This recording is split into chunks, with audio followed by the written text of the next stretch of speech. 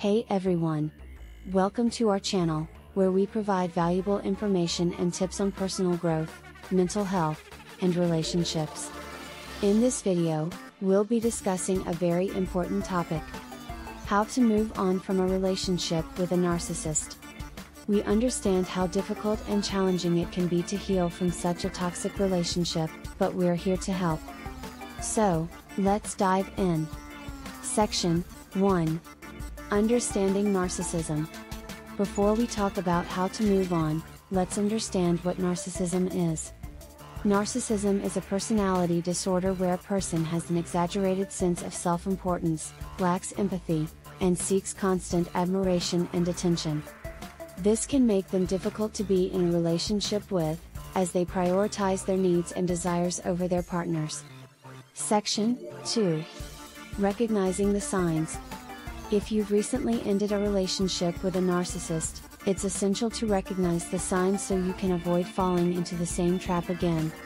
Some common signs of a narcissistic partner include constant need for validation, lack of empathy, putting their needs first, and belittling and criticizing their partner.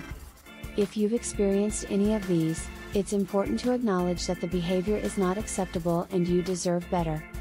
Section 3. The healing process.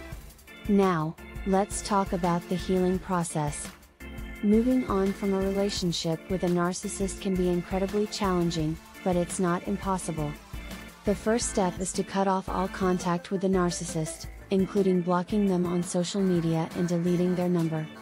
Next, focus on self-care and self-love.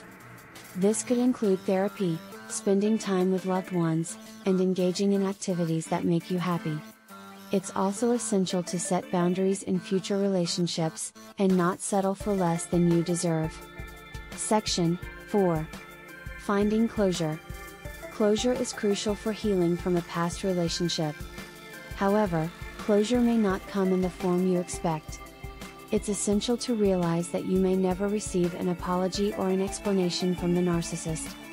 Closure can come from within, through self-reflection, forgiveness, and acceptance. Remember, closure is not about getting the other person to understand your pain, but about finding peace within yourself. In conclusion, moving on from a relationship with a narcissist can be a long and difficult journey, but it's important to remember that you deserve to be in a healthy and happy relationship.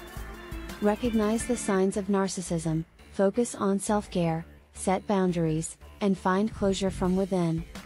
We hope this video provided some valuable insights and tools to help you on your healing journey. Thank you for watching, and we'll see you in the next video.